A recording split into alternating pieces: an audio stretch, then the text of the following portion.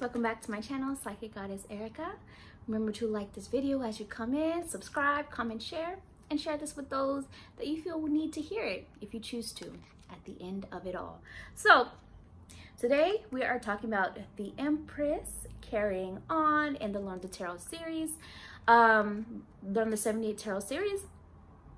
And the Empress is card number 3 in the Major Arcana. So again, still using the Melanated Classic Tarot. And as far as what the Major Arcana is, I explained that briefly in the first video I did in this series, which was for the first card of the Major Arcana, which is card 0, the Fool.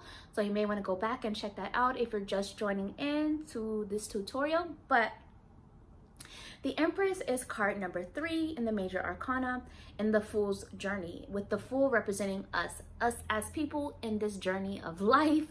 So if card 3 is coming off of card 2, which was the High Priestess, with the High Priestess in summary representing learning to trust our intuition, to make choices, to make decisions, you know, learning to connect with the divine and so on.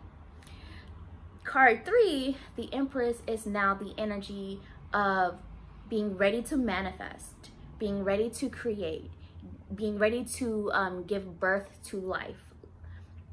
So the Empress is the energy, and whether you identify as male or female or non-binary doesn't matter. Whether it's talking about you specifically or a person in the dynamic specifically, or just an energy going on. The Empress is the energy of being pregnant with change, being pregnant with creativity, being pregnant with a new life that is coming about. We may not see the results just yet, and that is because it is in the manifestation process. It is still in the womb, either symbolically or literally for some people. So for some people, the Empress can actually represent somebody who is currently pregnant or about to become pregnant, or maybe your partner or someone in your life around you that is currently pregnant or about to become pregnant.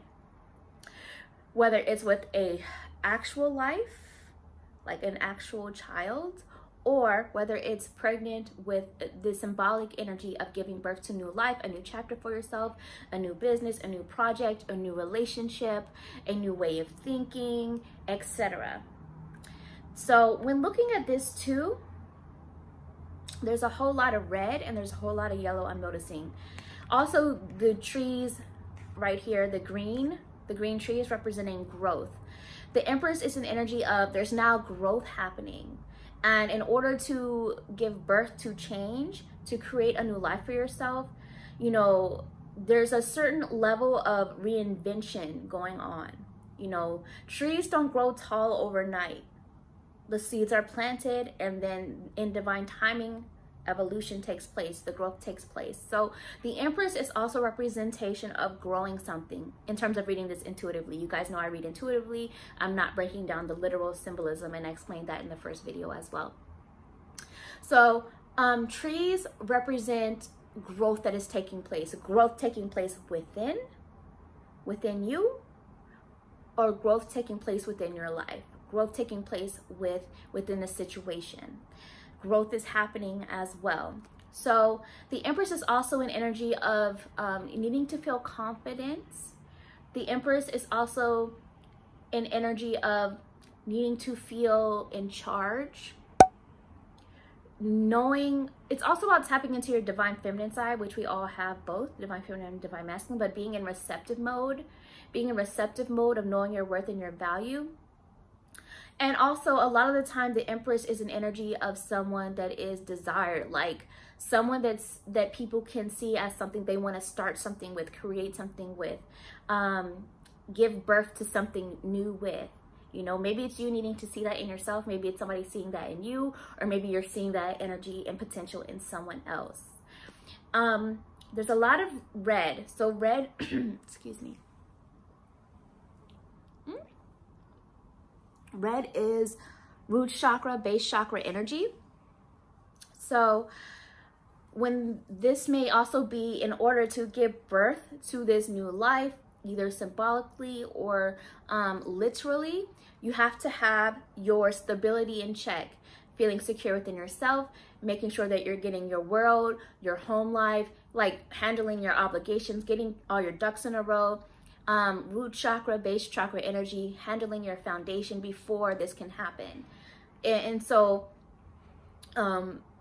there's also yellow, solar plexus energy, needing to take action.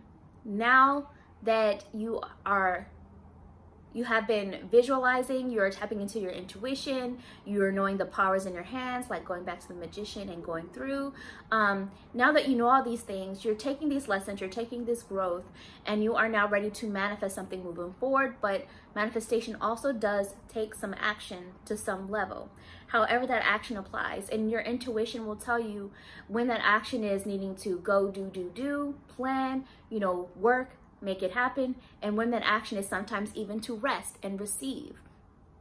So that's all part of the Empress energy as well. And there's a lot of other colors, but I'm just talking about what I read intuitively in terms of what is popping out and standing out the most to me. Now, I'm not sure what kind of plants or fruits that these are supposed to be, but again, to me, those are representing things that bear fruit, things that grow, things that nurture. Sustenance, things coming, I think I already said, things coming to fruition, things like that. Now, reversed, and again, sometimes I read reversals, sometimes I don't. Like I explained in some of the videos, what you're feeling, what your intuitive downloads are, and what the other cards are showing you in the mix. Sometimes you can take a reversal if you want to, but it's not really needed. But in terms of reversal, sometimes the Empress reverse can mean that maybe there's a challenge in creating this new life. Maybe there's a challenge in you seeing your worth and your value to have a new beginning or a new chapter. Maybe there's blockages that you need to handle before you can give birth to this new beginning, literally or symbolically. Maybe for some people, this can represent a challenge in becoming pregnant. A challenge in either you becoming pregnant or your partner becoming pregnant, or maybe it's a challenge in seeing your creativity. Maybe it's a challenge in you knowing what you want to give birth to, blockages, etc. That's how the reversals can mean sometimes. But you can still read the same thing if it's upright, and if the other cards, or if your feeling is that there's some challenges taking place, especially depending upon whether or not there's a question. Sometimes it doesn't have to be reversed for you to get that message as well. So again, there's no one meaning for any card. This is why being self-aware and using your own intuition is going to be key in terms of how you are viewing the messages coming through for you and your situation, or the client situation if you're reading for other people, and things like that. And the number 3 is also a number of community sometimes, because you know how they say it takes a village to raise a child. Sometimes that village is other people in your life helping you. Sometimes that village is your spirit team, your ancestors helping you, and embracing community. Maybe it's medical professionals helping you. And when I say to raise a child, that can mean a literal child, or even the symbolic child of like the business you're creating, your work baby, or your passion projects, or your excuse me, or maybe it's you raising yourself again, reinventing yourself, parenting yourself all over again because you've been wounded before. Now you need help, you need a village to help you out to grow. You're raising the child within you to continue to grow and evolve. You know what I mean? The number 3 is also about manifestation and law of attraction. The number 3 is about beginning to see certain results, even though all of it may not be tangible just yet. Maybe you can sense it, maybe you can feel it. You also think of like Trinity energy, the divine masculine, divine feminine in spirit, or the parents and then the child, or etc. All the different trinities that exist in order to create something, There's also a heart here. So I would also see this as needing to give birth to the things that your heart is actually in, that your heart is actually invested in. Make sure your heart is in it. And if it's not, then what can you do to heal? What choices do you need to make in order to show the situation the most love possible, to make decisions, choices moving forward from a place of love. So that's what I see. That's what I have for you guys as far as the Empress goes. Hopefully you guys enjoyed it. Let me know how sometimes you have come to view the Empress, or any other things that you want to let people know. Comment it below, your connection with the Empress card. Let me know. Remember to subscribe, like the video, comment, and share. And I will see you guys in the next video, which will be the Emperor.